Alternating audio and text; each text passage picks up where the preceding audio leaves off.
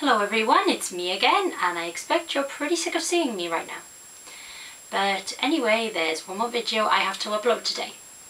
And in this video I'll be talking about HANGRY&ANGRY-f's fourth single, Reconquista. Yes, it is their fourth. Some people think it's their first, well, it's their first physical single.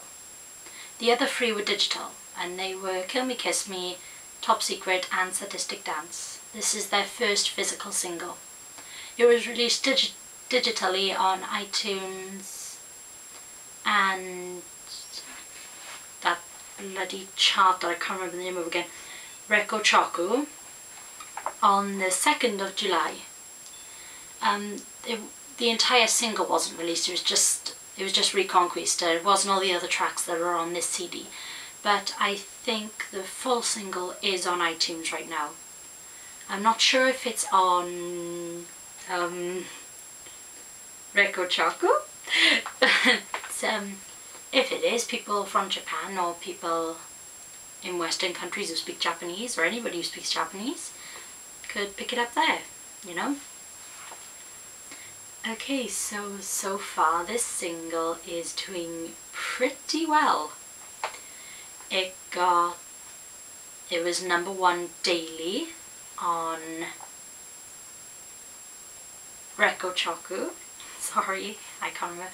Yes, it was #1 daily on Reconquista and #1 weekly on Reconquista. I'll have to stop saying Reconquista. And it's #1 on Tower Records. So this single seems to be doing very well. Anyway, I will read out the track list. Track 1, Reconquista. Track 2, Renai I'm pronouncing it wrong. Renai Revolution 21, HANGRY&ANGRY NeoAcid version. Number 3 is Sadistic Dance, the LOWBROWS remix. And number 4 is Reconquista Instrumental. This single comes with a DVD, there is no original version. Well, you can't download the DVD on iTunes obviously, it's just the CD. But if you want to pick up the physical copy, it comes with the DVD with the music video of Reconquista. I like the way HANGRY&ANGRY, the direction their music is going in right now. It's more, even though people prefer the rock, you know, things. I do like rock, yes, but I prefer techno, so which is why I really like these two songs. I haven't actually heard the remix of Sadistic Dance yet, but from what I've heard from Renai Revolution 21, which was played at the end of a radio show which Yoshizawa Hitomi, aka Hangry, appeared on, and it's very techno like Reconquista. And well, I wasn't really keen on the way HANGRY&ANGRY sang the piece. When I first heard that song, I was pretty shocked. I'm a bit disappointed that it is Renai Revolution 21. I'm hoping that eventually they will cover Mr. Moonlight. I'm saying this because when HANGRY&ANGRY came to London, still can't get over that. When they came to London,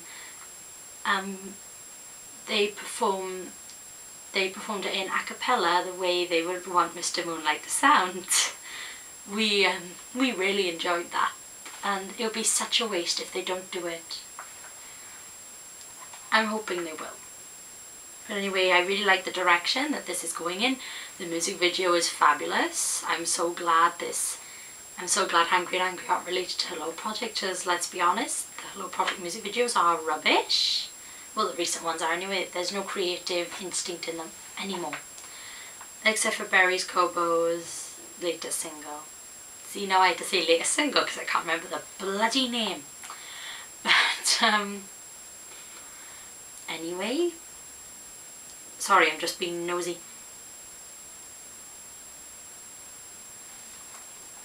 Yeah, Anyway, the music video is brilliant, and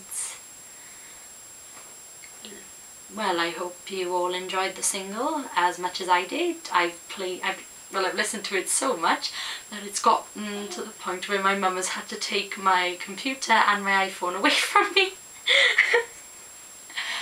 So, she started humming the tune, and she hates the music I listen to, so hearing her hum that, like hum it, whistle it, whatever, makes me laugh. Okay, so that's all I want to say about that. I will post links in the description of everywhere you can buy the single. And that's it for that one. But they've also released a DVD on the same day. And it's called HANGRY&ANGRY-f Live Circuit 2010 Sadistic Dance. There's not much to say about this. There is no Blu-ray, it is just the DVD. So I'll just be reading the track list. Track 1, Top Secret.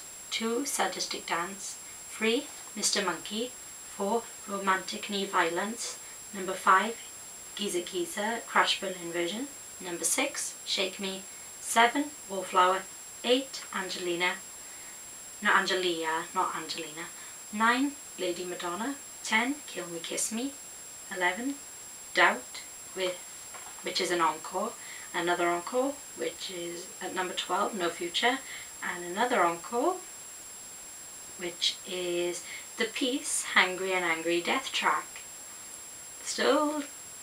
I'm still not used to that. And the 14th track is a few clips from a festival they were at. I think it's called Kichi Joji Kabuki Festival. So that's all I have to say, except the problem I have with this single is they auto-tuned them again. Stop auto-tuning the effing idols! For Christ's sake, they don't need it! They don't! Yossi and Rika sound brilliant without it, because I mean, everybody's saying, oh my god, look how fantastic their voices sound without the auto-tune. It's true, they sound fantastic without the auto-tune. Stop auto-tuning effing idols! Auto-tune Perfume, leave the other ones alone. Okay, that's it. So, I hope you've enjoyed listening to what I have to say. And the next time I talk about a single, I've got other things to talk about, like Morning Musume's 10th generation auditions and you know,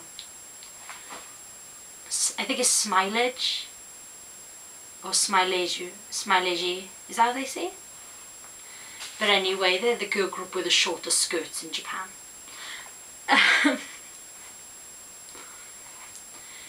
So I'll be talking about them, but the next single I'll be talking about, as far as I know, is AKB48's latest single, Flying Get, which is fabulous, by the way. Okay, so more about that another time. I'm off now, so bye.